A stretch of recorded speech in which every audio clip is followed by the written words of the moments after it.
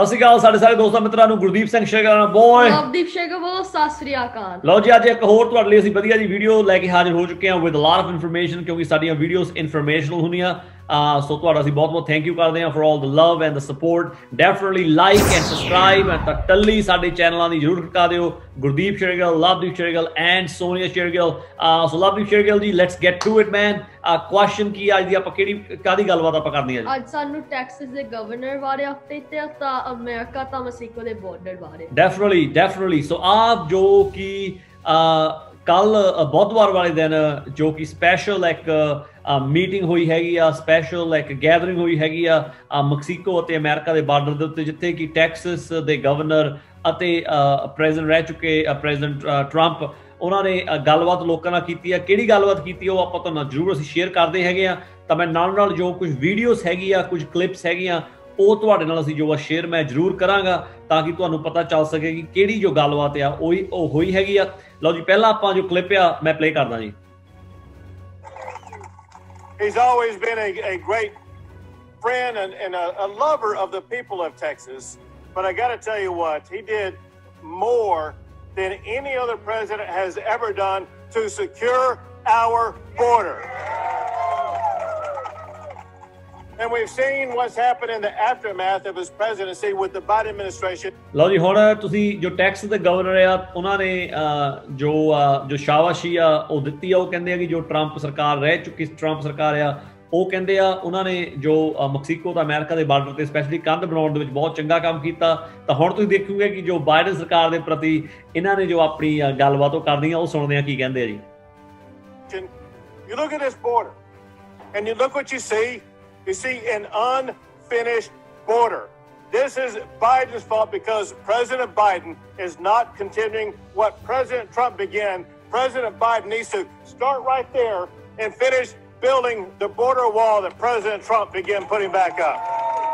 ਸੋ tax ਦੇ governor ਦਾ ਕਹਿਣਾ ਹੈਗਾ ਕਿ ਜੋ ਜੋ ਅਮਰੀਕਾ ਦੇ ਰਹਿ ਚੁੱਕੇ ਪ੍ਰੈਜ਼ੀਡੈਂਟ ਟਰੰਪ ਹੈਗੇ ਆ, ਜਿਹੜੀ ਉਹਨਾਂ ਨੇ ਕੰਧ ਜੋ ਬਣਾਉਣੀ ਸ਼ੁਰੂ ਕੀਤੀ ਸੀ, ਉਹ ਕਹਿੰਦੇ ਆ ਕਿ ਜਿਹੜੀ ਬਾਈਡਨ ਸਰਕਾਰ ਆ, ਪ੍ਰੈਜ਼ੀਡੈਂਟ ਬਾਈਡਨ ਆ, ਉਹਨਾਂ ਨੂੰ ਜਿੰਨੀ ਛੇਤੀ ਹੋ ਸਕੇ ਟੈਕਸਸ ਦੇ ਵਿੱਚ ਜਿਹੜੀ ਉਹ ਕੰਧ ਆ ਉਹਨਾਂ ਨੂੰ ਬਣਾਉਣੀ ਚਾਹੀਦੀ ਹੈਗੀ ਆ ਜੀ। As you can tell, President is far different than it was when you were president, but it's more than just the wall. It's the consequences of what has occurred because of the lack of a wall. You get these numbers because look at year over year. The increase in the number of people coming across the border from last April to this April is almost 1,000%. The percent of apprehensions from last May to this May is increased almost 800%. ਸੋ ਇਹਨਾਂ ਨੇ ਗੱਲ ਕੀਤੀ ਆ ਕਿ ਉਹ ਕਹਿੰਦੇ ਆ ਕਿ ਜਿਹੜੀ ਬਾਰਡਰ ਕ੍ਰਾਸਿੰਗ ਆ ਸਾਲ ਦੇ ਵਿੱਚ ਕਹਿੰਦੇ 1000% ਵੱਧ ਚੁੱਕੀ ਆ। ਤਾਂ ਬਾਕੀ ਜਿਹੜੇ ਲੋਕਾਂ ਨੂੰ ਫੜਿਆ ਜਾ ਰਿਹਾ ਬਾਰਡਰ ਦੇ ਉੱਤੇ ਉਹ 800% ਵੱਧ ਚੁੱਕਾ ਹੈਗਾ। ਉਹ ਕੁਛ ਅੰਕੜੇ ਲੋਕਾਂ ਨਾਲ ਸ਼ੇਅਰ ਕਰ ਰਹੇ ਸੀ। ਇਸ ਵੇਲੇ ਜਿਹੜੀ ਤੁਸੀਂ ਗੱਲਬਾਤ ਸੁਣ ਰਹੇ ਆ ਟੈਕਸਸ ਦੇ ਗਵਰਨਰ ਦੀ ਗੱਲਬਾਤ ਸੁਣ ਰਹੇ, ਕਿਉਂਕਿ ਟੈਕਸਸ ਦਾ ਬਹੁਤ ਜੋ ਵੱਡਾ ਹਿੱਸਾ ਹੈਗਾ ਉਹ ਮੈਕਸੀਕੋ ਦੇ ਬਾਰਡਰ ਦੇ ਨਾਲ ਲੱਗਦਾ ਹੈਗਾ ਜੀ। We are having people coming not just from 3 or 4 countries across the globe. People are coming across our border from more than 150 countries across the entire globe. It is time to make sure we seal this border and close it down. ਉਹਨੇ ਗੱਲ ਕੀਤੀ, ਕਹਿੰਦੇ ਕੱਲੇ Mexico ਤੋਂ ਨਹੀਂ ਲੋਕੀ ਆਉਂਦੇ ਹੈਗੇ। ਲਵਦੀਪ ਜੀ, ਉਹ ਕਹਿੰਦੇ ਕੱਲੇ ਮੈਕਸੀਕੋ ਤੋਂ ਲੋਕੀ ਨਹੀਂ ਆਉਂਦੇ, ਉਹ ਕਹਿੰਦੇ ਦੁਨੀਆ ਦੇ 100 ਤੋਂ ਜ਼ਿਆਦਾ ਜਿਹੜੇ ਦੇਸ਼ ਹੈਗੇ ਆ ਉੱਥੋਂ ਜਿਹੜੇ ਲੋਕੀ ਆ ਉਹ ਬਾਰਡਰ ਟੱਪ ਕੇ ਆ ਰਹੇ ਆ। ਕਹਿੰਦੇ ਹੁਣ ਆ ਟਾਈਮ ਆ ਗਿਆ ਕਿ ਅਸੀਂ ਜਿਹੜਾ ਬਾਰਡਰ ਹੈਗਾ ਮੈਕਸੀਕੋ ਦਾ ਅਮਰੀਕਾ ਦਾ ਬਾਰਡਰ, ਇਹਨੂੰ ਆਪਾਂ ਸੀਲ ਕਰ ਦਈਏ। The difference is the open border policies that the Biden administration has put in place.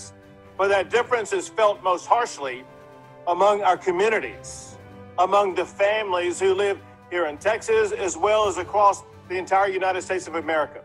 Because including the people coming across the border are cartels and gangs and smugglers and human traffickers.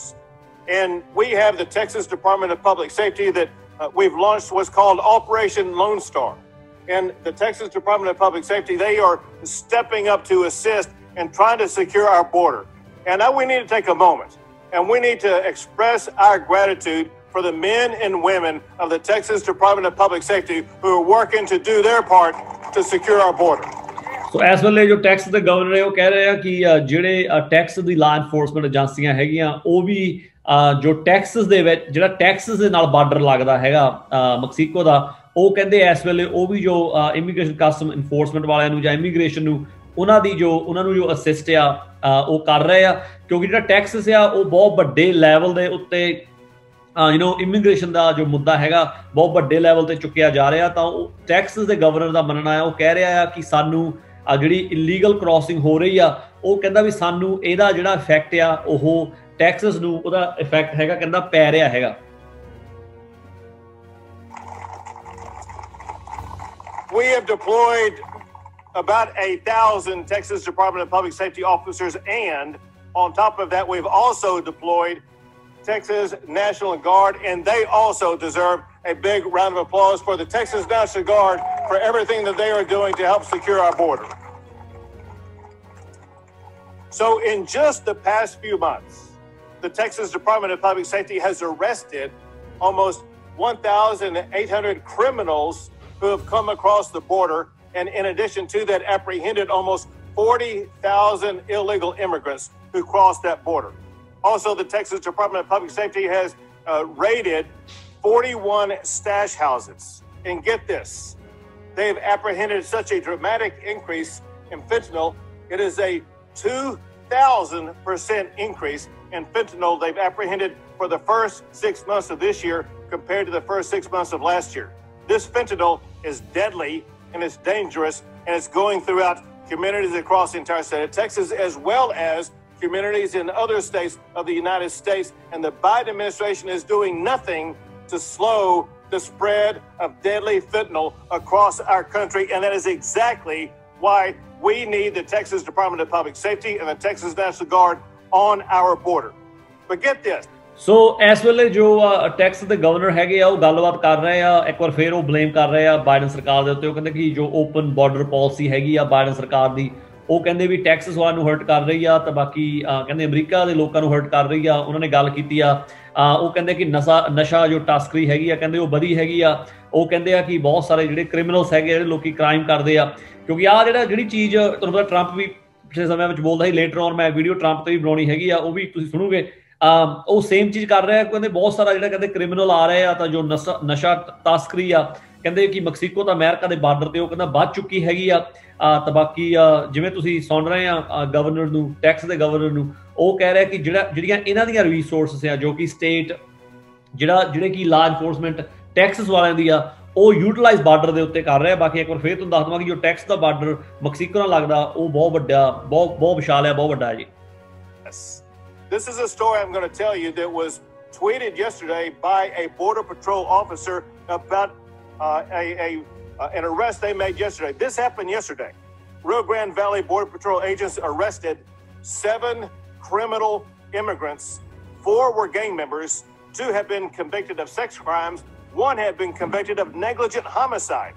There is a 500% increase in criminal migrants apprehended coming across the border. ਸੋ ਲੋ ਜੀ, ਗੱਲ ਇੱਦਾਂ ਹੈਗੀ ਆ ਕਿ ਤੁਸੀਂ ਦੇਖ ਰਹੇ ਆ ਕਿ ਹੁਣ ਤੁਹਾਨੂੰ ਮੈਂ ਐਕਚੁਅਲੀ ਆਪਣਾ ਸਟਾਪ ਸ਼ੇਅਰਿੰਗ ਮਾਈ ਸਕਰੀਨ ਨਾਓ। ਸੋ ਲਵਦੀਪ ਜੀ ਦੇਖੋ, ਗੱਲ ਇੱਦਾਂ ਆ ਕਿ ਆਪਾਂ ਸਾਰੀ ਲੋਕੀ ਜੋ ਸਾਰੀ ਸਪੀਚ ਆ ਉਹ ਸੁਣ ਸਕਦੇ ਆ। ਸੋ ਮੋਟੀ ਜਿਹੜੀ ਗੱਲ ਕੀਤੀ ਗਈ ਆ ਕੱਲ ਬਾਰਡਰ ਤੇ ਜੋ ਟੈਕਸਸ ਦੇ ਗਵਰਨਰ ਦੇ ਵੱਲੋਂ, ਉਹਨਾਂ ਨੇ ਸਿੱਧੀ ਜੋ ਇੱਕ ਵਾਰ ਫਿਰ ਜੋ ਸੂਈ ਆ ਉਹ ਬਾਈਡਨ ਸਰਕਾਰ ਤੇ ਲਿਆਂਦੀ ਆ। ਤਾਂ ਟਰੰਪ ਦੇ ਸੋਲੇ ਗਾਏ ਆ ਕਿ ਟਰੰਪ ਬਹੁਤ ਵਧੀਆ ਕੰਮ ਕੀਤਾ, ਉਹਨੇ ਕੰਧ ਬਣਾਈ ਆ, ਕੰਧ ਬਣਾਉਣੀ ਸ਼ੁਰੂ ਕੀਤੀ ਸੀ।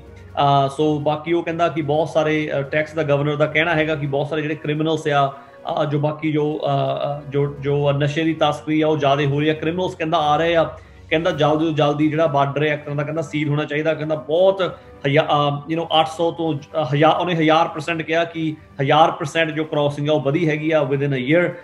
ਸੋ ਆਹ ਗੱਲਾਂ ਬਾਤਾਂ ਹੀ ਤੁਸੀਂ ਦੇਖ ਸਕਦੇ ਆ ਕਿ ਜਿਹੜਾ ਇਮੀਗ੍ਰੇਸ਼ਨ ਦਾ ਮੁੱਦਾ ਹੈਗਾ, ਕਿਉਂਕਿ ਹੁਣ ਸਾਡੇ ਅਗਲੇ ਸਾਲ ਮੈਂ ਤੁਹਾਨੂੰ ਬਾਰ-ਬਾਰ ਗੱਲ ਦੱਸ ਰਿਹਾ ਕਿ ਅਮਰੀਕਾ ਦੇ ਵਿੱਚ ਵੋਟਾਂ ਆਉਣੀਆਂ ਹੈਗੀਆਂ। ਸੋ ਆਹ ਜਿਹੜਾ ਮੁੱਦਾ ਹੈਗਾ ਇਮੀਗ੍ਰੇਸ਼ਨ ਦਾ ਬਹੁਤ ਵੱਡੇ ਲੈਵਲ ਤੇ ਲਿਆਂਦਾ ਜਾ ਰਿਹਾ। ਇਸੇ ਕਰਕੇ ਹੀ ਕੱਲ ਜਿਹੜੀ ਮੀਟਿੰਗ ਆ ਬੁੱਧਵਾਰ ਵਾਲੇ ਦਿਨ ਬਾਰਡਰ ਦੇ ਉੱਤੇ ਰੱਖੀ ਗਈ ਸੀ, ਜਿੱਥੇ ਕਿ ਜੋ ਕੰਧ ਬਣਾਈ ਗਈ ਆ ਉਹ ਜਿਹੜੀ ਦਿਸਦੀ ਆ। ਸੋ ਬਾਕੀ ਅਸੀਂ ਲਵ ਜੀ ਆਪਾਂ ਇੱਦਾਂ ਹੀ ਜੋ ਅਪਡੇਟ ਆ ਆਪਣੇ YouTube ਚੈਨਲ ਗੁਰਦੀਪ ਸ਼ੇਰਗਿੱਲ ਤੇ ਲਿਆਉਂਦੇ ਰਹਾਂਗੇ ਇਮੀਗ੍ਰੇਸ਼ਨ ਸਾਰੀ ਅਪਡੇਟ।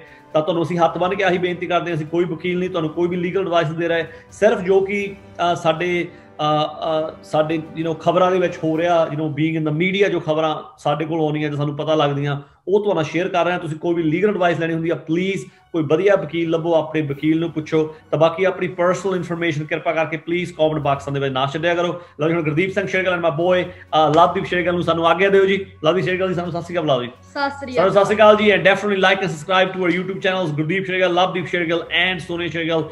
ਇੱਦਾਂ ਹੀ ਆਪਣੀ ਜਿਹੜੀ ਸਪੋਰਟ ਹੈ ਆਉਂਦੇ ਰੱਖਿਓ ਜੀ। ਤਾਂ ਤੁਹਾਡੇ ਵੀ ਅਸੀਂ ਜੋ ਟੌਪਿਕ ਜਿਹੜੀ ਤੁਸੀਂ ਚਾਹੋਗੇ ਉਹ ਟੌਪਿਕ ਅਸੀਂ ਲਾਉਂਦੇ ਰਹਾਂਗੇ। ਓਕੇ ਜੀ, ਸਾਰਿਆਂ ਨੂੰ ਸਤਿ ਸ਼੍ਰੀ ਅਕਾਲ ਹੈਗੇ ਜੀ। Thank you so much.